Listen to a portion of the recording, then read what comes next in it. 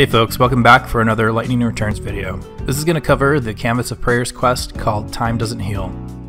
This quest becomes available from the Canvas of Prayers after finishing the main quest 2-1 in Yusnan. This is another quest that tasks Lightning with finding some missing items. In this case, a couple had a tiff of some sort, and one of them hopes that by finding the items it will rekindle their relationship.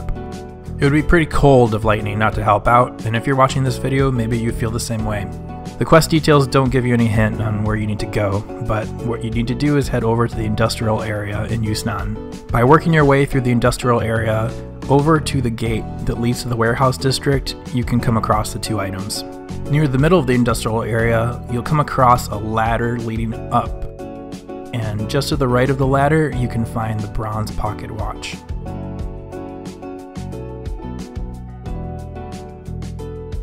The second item is the jade hair comb, and you'll find this if you make your way to the gate that leads to the warehouse district.